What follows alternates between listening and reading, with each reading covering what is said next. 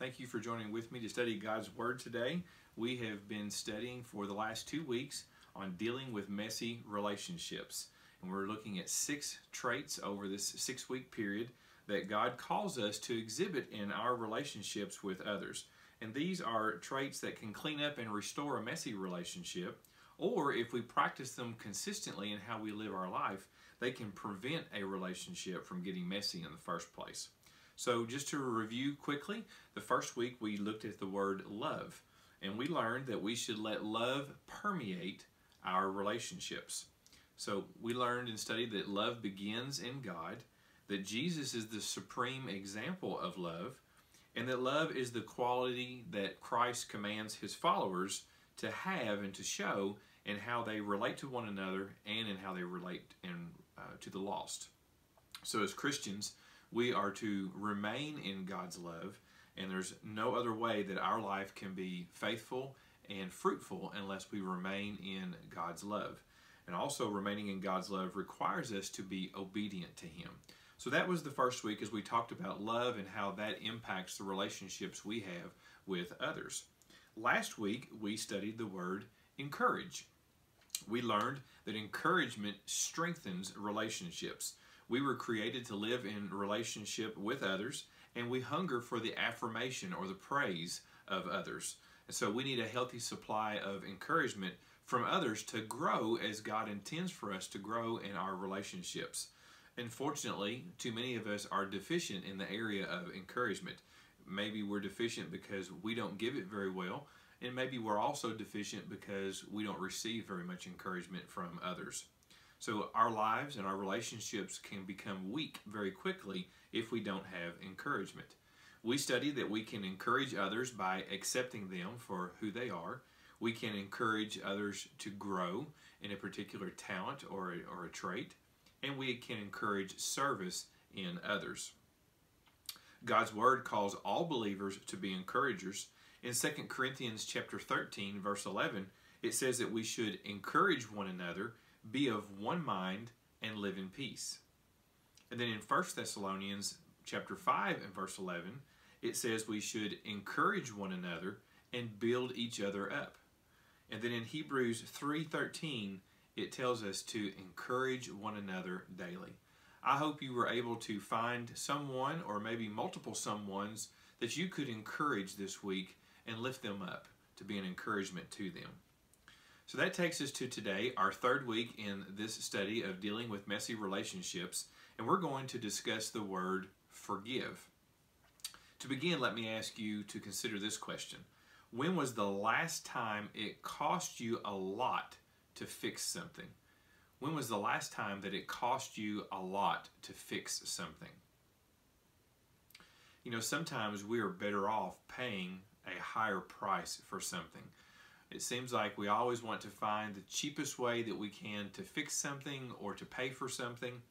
So consider these scenarios. Have you ever bought a generic brand of peanut butter only to discover that you should have paid the higher price for a brand name to get something that actually tasted like peanut butter? Or have you ever bought a cheap appliance only to have to replace it a year later because the low price you paid for the cheap appliance was matched by its low quality? Or have you ever tried to save some money by staying in an inexpensive hotel room only to find out that management kept their prices low by not paying for bug extermination? You know, a lot of things come at a high price, but they are worth it. I'd put forgiveness in that high-priced category. But even though it can be costly, forgiveness is the stuff of healthy marriages, healthy families, and healthy churches. Relationships grow when we can let go of a hurt, when we can let go of a wound, someone that wounded us somehow, or a critical remark that someone made to us. Today, as we examine Jesus' story of the unforgiving servant, I ask that you allow the Word of God to run through you to remove any remnants of unforgiveness that might be in your heart. We're going to be reading out of the book of Matthew, if you want to be turning to Matthew chapter 18. As we get ready to look at Jesus' parable that he told to his disciples, I want you to think what comes to your mind when you think of the word forgiveness. Is there some image that comes to your mind when you think of the word forgiveness? And then I also want you to consider who has taught you the most about forgiveness. Maybe it was a parent or a grandparent.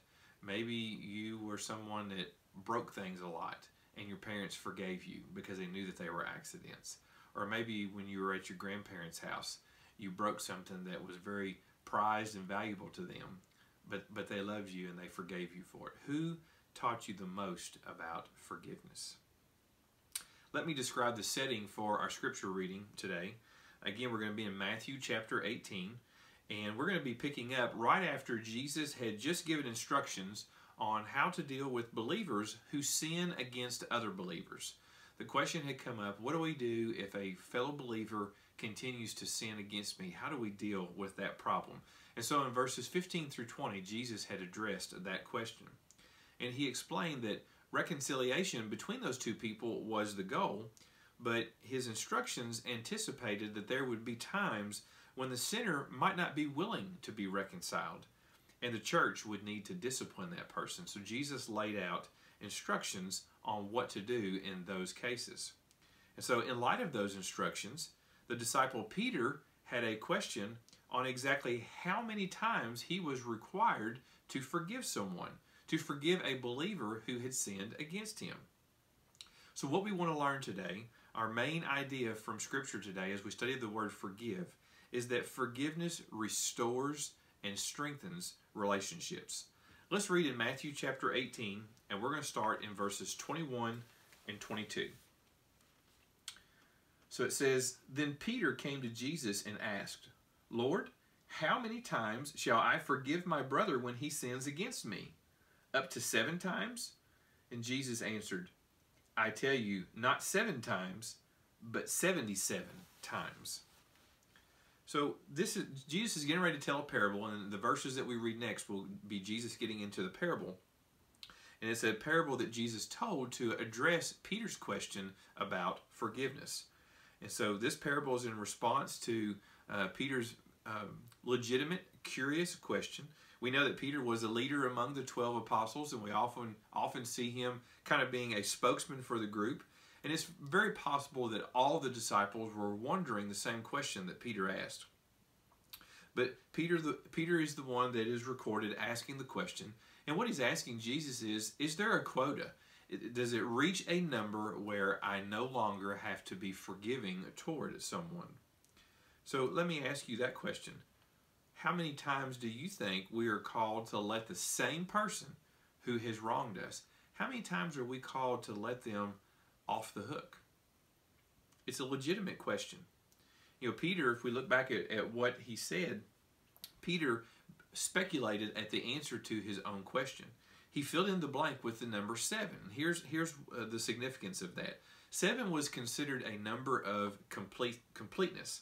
The rabbis who taught during this time challenged people to overlook an offense up to 3 times. So in Peter's mind, by offering the number 7, that was more than double of what the rabbis were teaching that people should do. So the rabbis were teaching 3 strikes and you're out. You can stop. You don't have to forgive someone anymore. So Peter thought, this is generous. 7's the number of completeness. It's more than double the number of times that the rabbis are saying.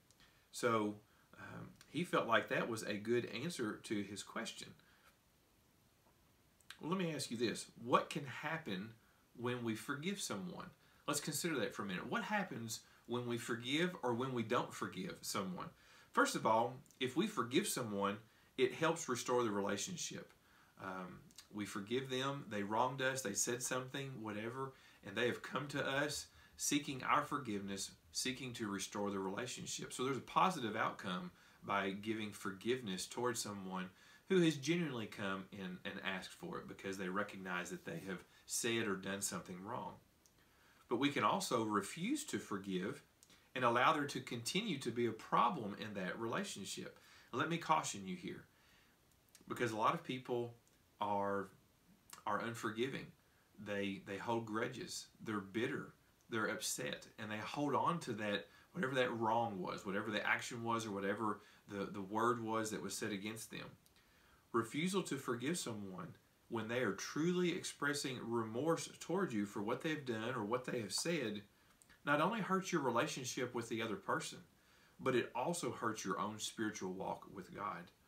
An unforgiving spirit, or holding a grudge, or being bitter towards someone, all of those can be hindrances towards spiritual growth. So let's look at these verses a little bit more specifically. So in verse 21, Peter realizes that Jesus is calling believers to practice forgiveness. There's no question about that. Jesus is calling for believers to practice forgiveness. So he says, Jesus, where's your line? The rabbis, it's implied, he's saying, the rabbis teach 3 times. What do you say, Jesus? And so when he asked Jesus if he should forgive as many as 7 times, he was trying to guess himself what was the higher standard that Jesus would require. Well, if we look at what Jesus says in the next verse, we think Peter was probably feeling pretty good about himself when he gave his answer. He probably felt the way we might feel when we give someone an extra big tip, even though it might have been an inexpensive dinner. And sometimes in those rare moments of big-heartedness, we tend to pat ourselves on the back. And I'm sure Peter felt pretty good about the suggested answer that he gave once he had asked that question to Jesus. And so I'm sure Peter was stunned by Jesus' response. Jesus answered by telling him that believers must always practice forgiveness, no matter how many times others sin against them. This means the grace we offer others should have no limits. There is no number. We can't draw the line at any number of offenses and claim that forgiveness is no longer the way of dealing with it. There is no number that someone can reach. Few people are ever going to be offended 50, 60, or 70 times by the same person in a short period of time. But yet the number Jesus gave in his reply can be translated either we should forgive up to 77 times or 70 times 7. Either way, the number is an exaggerated, very large number. And so here he's creating an exaggeration. It's a ridiculous scenario to capture the attention of the disciples, and it still captures our attention today. Because Jesus is saying for a Christian, forgiveness must be unlimited. Jesus is telling us, just keep forgiving. Now, I would say here, yes, we are to keep forgiving, but if the same person keeps wronging you over and over again, you have to evaluate your relationship with that person and whether it is someone that you need to continue being around. Now, sometimes maybe you don't have a choice. Maybe it's a coworker and they keep wronging you, and you don't have a choice but to be around them. But the message from Jesus is the same. No matter what, a Christian is to keep on forgiving. Well, let's also look what Jesus is not saying here. He is not teaching Christians to remain in an abusive relationship. Christians are called to accept moments of mistreatment from the lost in the process of sharing the gospel with them, but not to give ourselves to being dehumanized or endangered by another person's constant abusive behavior. We might receive a harsh word when we are trying to share about Jesus with someone, but that's a small price to pay for what Jesus has done for us. And we are to be forgiving toward that person.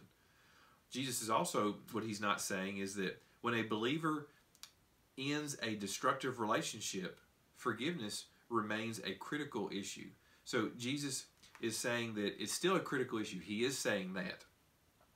Staying in an abusive relationship is not wise, and it may not be safe. Even though there needs to be reconciliation, it may not be wise or safe to stay in an abusive relationship. And so forgiving the offender in the privacy of your own heart may be the way that you have to allow your heart to make peace with the situation, to move forward with your life. So again, just to be clear, Jesus is not saying that we should stay in an abusive relationship and just keep on forgiving that person. Forgiveness is key, but we don't stay where it is unsafe or unwise to stay in that relationship. Well, what happens if the offending party does not change? Think about that for a minute. What happens if the offending party does not change? What happens if they continue to act or speak in the same hurtful way towards you?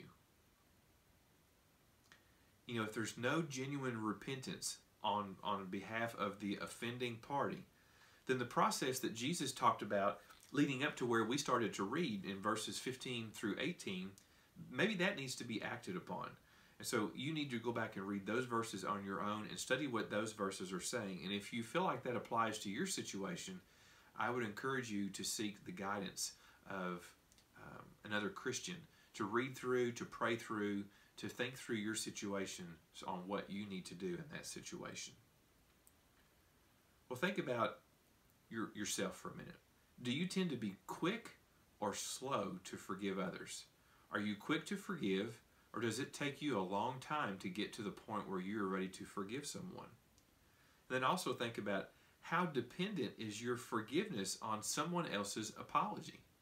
Are you willing to forgive even if the apology doesn't come? Or do you require the apology before you'll even consider forgiving someone?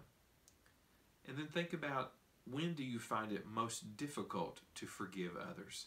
Probably for a lot of us, one of the most difficult times to forgive someone is immediately after the wrong has occurred, because it's still fresh. The hurt is still fresh, whether it was an action or a word.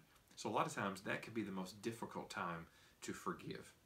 So to summarize what we've studied here first, Jesus says, forgive and keep on forgiving. There's no number. There's no limit to how many times we forgive someone. In the next verses, we're going to see that we should also remember that God forgave us. Let's look at verses 23 through 27. So Jesus, after answering and telling Peter, I tell you not 7 times, but 77 times, then started telling a parable. So in verse 23, he says, therefore, the kingdom of heaven is like a king who wanted to settle accounts with his servants. As he began the settlement, a man who owed him 10,000 talents was brought to him. Since he was not able to pay, the master ordered that he and his wife and his children and all that he had be sold to repay the debt. The servant fell on his knees before him. Be patient with me, he begged, and I will pay back everything. The servant's master took pity on him, canceled the debt, and let him go. Now, every preacher knows the power of storytelling. Logic and reason can appeal to an audience, but nothing captures a crowd quite like an imaginative tale. People lean in and listen to a well-told story, and Jesus was the master storyteller. And as he often did, he told his stories in the form of a parable. Now, forgiveness of others stems from the fact that God has forgiven the believer. And so in order to present this truth in a way that his disciples could understand, Jesus told it to them in the form of a parable about the need for forgiveness. So he often introduced his parables by saying that he was making a comparison between a familiar life experience of his hearers and the lesson that he wanted to teach them about God's kingdom. So Jesus' use of the term where he says, therefore the kingdom of heaven is like. Jesus using the term the kingdom of heaven indicates that his parable relates to how believers are to behave. So here we have a parable about a man with a major debt crisis. He owed the king a crazy amount of money, and he had no means of paying it off. So when the king called it in, when it was time to settle up, when the king called for him to pay off his debt, the man, it says, fell face down on the ground, fell to his knees, fell face on the ground, begging his master to give him additional time to pay it all back. Now, in this parable, the king represents God. The first words of this story remind us of the authority God has over all people. The king wanted to settle accounts with his servants. It also teaches us that a time is coming when each of us will give an account to God about how we lived our lives. Now, in verses 24 and 25, it says that this particular servant that he was settling the accounts with, who owed him a huge amount of money, it says he owed him 10,000 talents, or maybe your translation says he owed him 10,000 bags of gold. There are differing ideas about exactly how much money or what the value of a talent was as a unit of money. But it is generally agreed that 10,000 talents or 10,000 bags of gold were to represent a money figure so high that there was no hope that this guy could pay it back. He had no hope of making enough money to pay the king back.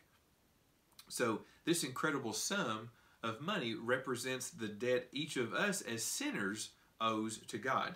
A debt so large that we have no way by ourselves of paying that debt off.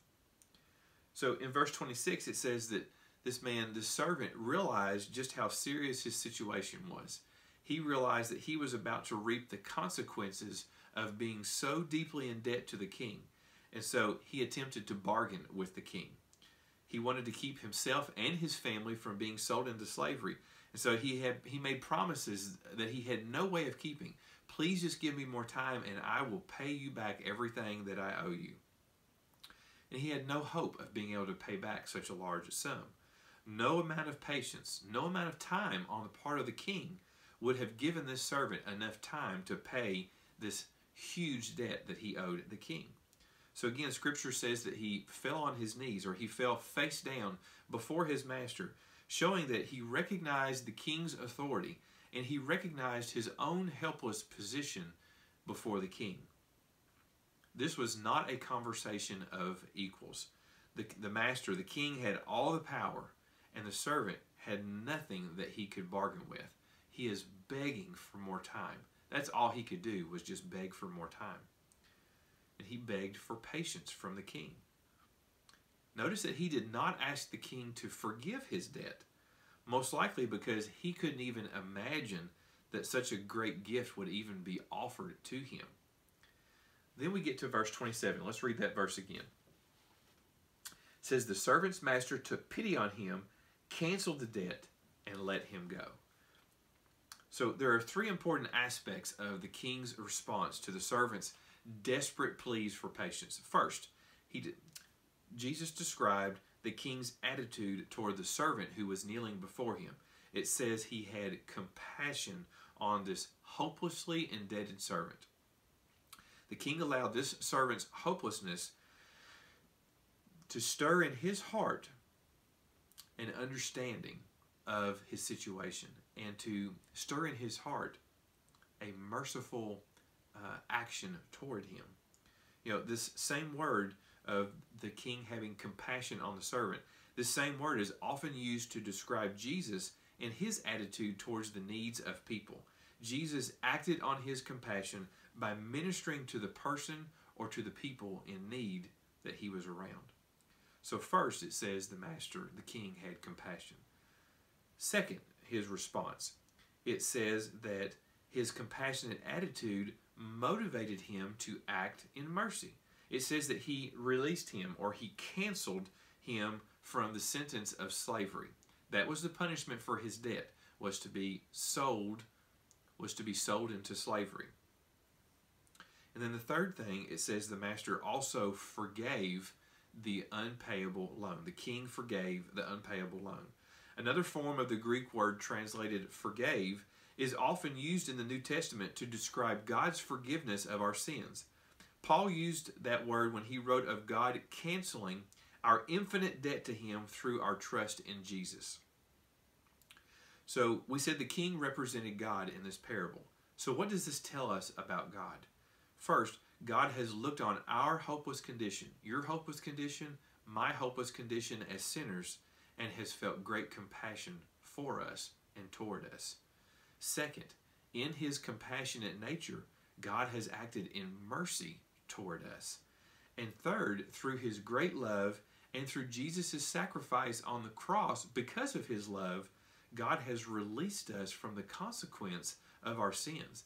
He has forgiven our unpayable debt for our sins. Like the servant in this parable, we owe a debt. Because of our sins, we owe a debt that we can't possibly pay back. So how would you describe grace to someone new to Christianity? How would you describe grace? Could you use this parable to explain it to someone? How are grace and mercy connected to forgiveness? Well, to answer that, let's define each of those terms and see how they're connected to forgiveness. First of all, grace is receiving what we don't deserve. When we receive God's grace, we don't deserve it because we are sinful, but He gives it to us anyway, even though we don't deserve it. Mercy is not receiving what we do deserve. So what we deserve as sinners is the wrath of God. We deserve eternal punishment for being sinful toward a holy God. So mercy is not receiving what we do deserve. Now think about it. God gives us both. He gives us grace and He gives us mercy. We deserve eternal death because of our sins, and God in His mercy does not condemn us. He doesn't give us what we do deserve, but He graciously gives us what we don't deserve, which is eternal life with Him through His Son, Jesus. Well, so the king forgave the servant, and the king represents God. So if the king was that willing to forgive, why is it so hard for us to forgive? What are obstacles that hinder us or prevent us from forgiving others? Here are just a few. Sometimes people don't forgive because they're not ready to. Maybe they're mentally not ready to forgive. Maybe they're emotionally not ready to forgive. We all have to come to the time when we are ready to forgive someone who has wronged us. And hopefully as we practice forgiveness, that time comes quicker and quicker each time that we need to forgive someone. A second obstacle that keeps us from forgiving others is we want to shield ourselves from further harm. So if we don't forgive that person, then there's no restoring to the relationship, which means we're probably not having much to do with that person. And so in our mind, if I don't forgive them, they'll stay away from me and they won't hurt me anymore. A third reason that people have a hindrance of forgiving is that they don't want to give up the moral advantage they have. Let me explain what that means. When you are the one that's hurt, in your mind, you are better than the person who hurt you. But if you forgive them, then that restores the moral equalness that you have with each other. So you can no longer say, I forgave you, because even to hold your forgiveness over someone's head is not truly to forgive. You must be equal. We must forgive, and then we must move forward in our relationship. So sometimes people don't forgive because they have a moral advantage. And then a fourth reason, again, this is not a complete list, but a fourth reason that we can have a hindrance to forgiving others is it requires renouncing vengeance. We can admire inspiring stories of forgiveness, but when we are hurt, our nature is often that we want to get back at the person who offended us. When someone harms us, it's a really strong internal desire to want to hurt them back, to say something ugly back, to do something that hurts them. So a lot of times we don't forgive in the hope that just our anger with them over what they've done will somehow wound them or make them uncomfortable. So to forgive someone recognizes that vengeance is unnecessary. So those are just a few things that can prevent us from having a forgiving attitude towards someone else. So Jesus has said we must forgive and keep on forgiving. There's no limit. We just learned that God forgave us. Just like the king forgave the servant's debt, God has forgiven our debt to him that we owe for our sin. And in the last verses, we're going to see that we must forgive because God forgave us. Let's read verses 28 through 33, but we're really just going to focus on verses 28, 32, and 33. But let's read all of it, verses 28 through 33. So the servant let's go back and look at verse 27. The king took pity on him, canceled the debt, and let him go. It says, but when that servant went out, he found one of his fellow servants who owed him 100 denarii. He grabbed him and began to choke him. Pay back what you owe me, he demanded. His fellow servant fell to his knees and begged him, be patient with me, and I will pay you back. But he refused. Instead, he went off and had the man thrown into prison until he could pay the debt. When the other servants saw what had happened, they were greatly distressed and went and told their master, the king, everything that had happened. Then the master called the servant in. You wicked servant, he said, I canceled all that debt of yours because you begged me to. Shouldn't you have had mercy on your fellow servant just as I had on you?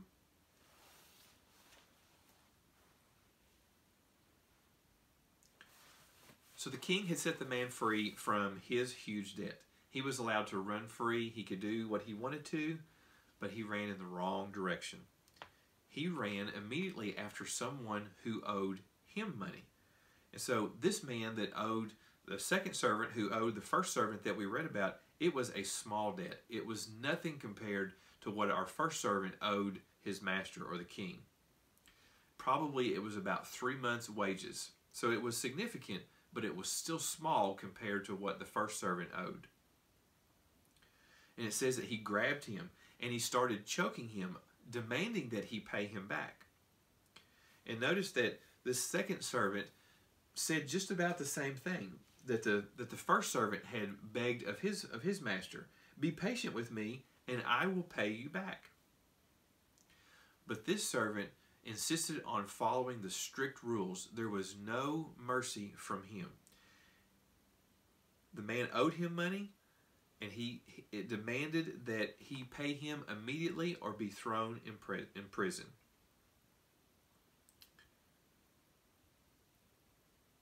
Now, he did this in broad daylight. He didn't try and hide his actions toward this other servant. And so everyone saw how he acted and how he treated his fellow servant who owed him a small amount. So the other servants, seeing this, it really bothered them. So they went to their master, to the king, and reported what they had witnessed. And so for a second time, the servant was summoned to appear before his master, before the king, and give an account for his actions. The king then declared this servant to be wicked. In what way had this slave been proved wicked? He failed to make the connection between receiving mercy from his master and giving mercy to his fellow servant. The king reminded him, I forgave you all that debt because you begged me. Now, verse 33 summarizes the central truth about forgiveness that Jesus was trying to teach through this parable. The master had told his wicked servant that the gift of forgiveness that he had received should have changed his life. He should have remembered the king's great act of mercy toward him and allowed that life-changing moment to guide him in his relationships with others in similar situations. The servant could have honored his master's gift of mercy by following his master's example in dealing with every person who owed him a debt in his life. Having accepted his master's forgiveness, because he gladly did, he gladly accepted that his master canceled his debt, he should have been willing to extend that same type of forgiveness to others.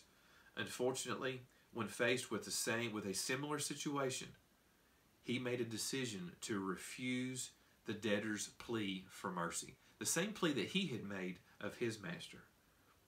The king even said, shouldn't you also have had mercy on your fellow servant as I had mercy on you? And by saying that, the king was condemning him for not making that connection between receiving mercy and offering it. You know, Jesus, when asked to name the greatest commandment, brought together two Old Testament scriptures to form what we commonly call the Great Commandment. One passage calls us to love God with everything that we have, and the second passage calls us to love others as we love ourselves. So in so doing that, Jesus created a connection that cannot be separated between our relationship with God and our relationship with others. He paired them together. We love God with all that we have, and we love others the same way that we love ourselves. So we cannot claim to belong to God on the basis of His grace while relating to each other in terms of keeping a record of wrong. If we love God because He loved us, then we also love others in the same way. So true forgiveness leads to both gratitude and it leads to transformation. When you and I both hear the incredible news that God, through Christ, will forgive our sins through our faith in Jesus, then the power of God's grace should shatter all of the sinful, selfish rules that we often try and use to regulate our relationships with one another. You know, this unforgiving servant ended up in prison. The place where he was imprisoned was a place of torture, and he was going to remain there until he did what he demanded his fellow servant do, until he paid back all that he owed. And since the debt that this first servant owed was of such magnitude that he could never pay it off, being placed in prison was a life sentence for him.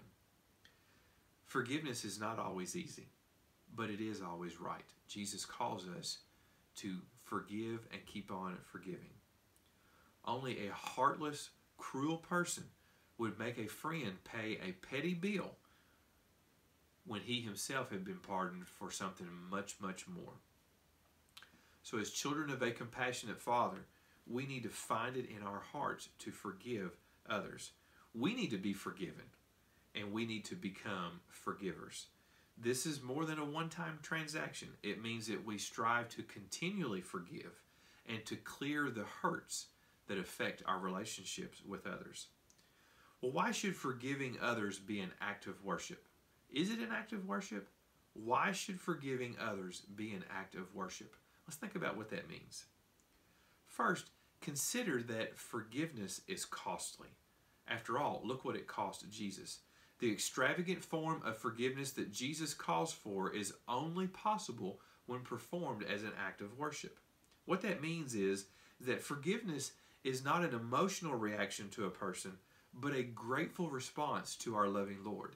Think about it. It doesn't mean that our emotions can't come into play when we're forgiving, but we don't just forgive based on our emotions because we feel like it at that moment or at that time. We forgive in a grateful response to our loving Lord who has forgiven us. We forgive for His sake, as an offering to Him who has forgiven us. Now let's think about what Jesus has taught here to His disciples, because He's teaching us as well. How do we live this out? Well, first of all, we can evaluate our own life. We can consider all the current relationships that we have and spend time identifying any areas of unforgiveness in your heart. Do you hold a grudge towards someone? Are you bitter towards someone? Do you need to make an attempt to restore that relationship by asking for forgiveness or by giving forgiveness towards someone? A second thing we can do is that we can take a small step. Make an effort to extend forgiveness in a relationship where you've been wronged or you've been slighted. Take the first step, even if you have done nothing wrong. Take a small step to restore that relationship. A third thing we can do is we can take a large step. We can identify a relationship in which we need to be forgiven, where you have contributed to bad feelings or where you have been completely in the wrong in what you've done or what you've said. And so with humility, make an attempt to bridge that gap, to restore that relationship. Go and be sorry for what you did and ask forgiveness from that person. You know, a good complementary verse to our focal passage is found in Colossians chapter 3 in verse 13. And the Apostle Paul was writing and he said, "Bear with each other and forgive one another if any of you has a grievance against someone. Forgive as the Lord forgave you." He understood what it meant to be forgiven. He had persecuted believers in Christ, and God forgave him for that. So he recognized, let me read it again, Colossians 3:13. "Bear with or put up with each other and forgive one another if any of you has a grievance against someone. Forgive as the Lord forgave you." I want to close our time this morning with a story. This is a story about a little boy who was visiting his grandparents on their farm. And he was given a slingshot to play with. Out in the woods, he practiced, but he never could hit what he was aiming at. And so he got discouraged and he headed back to the house because it was time for dinner. And as he was walking back, he saw his grandmother's pet duck. And out of impulse, he let the slingshot fly one more time. And he hit the duck square in the head and killed it. This was his grandmother's pet duck. He was immediately shocked He was immediately sad. And in a panic, he hid the dead duck in the woodpile, only to see his sister had watched what had happened. Sally had seen it all, but she didn't say anything.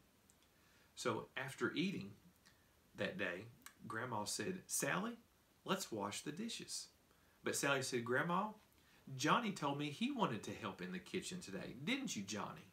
And then she leaned over and whispered to him, "Remember the duck?" So Johnny did the dishes. Later, his grandpa asked them if they wanted to go fishing. And the grandmother said, "I'm sorry, but I need Sally to help me start fixing supper." But Sally smiled and said, "Well, that's all right, because Johnny told me he wanted to help." And then she whispered again, "Remember the duck?" So Sally went fishing, and Johnny stayed behind and started helping to fix supper with his grandmother. After several days of Johnny doing both his chores and Sally's, he finally couldn't stand it any longer. Every time Sally would whisper, "Remember the duck?" And so he finally went to his grandmother and confessed to her that he had killed her pet duck.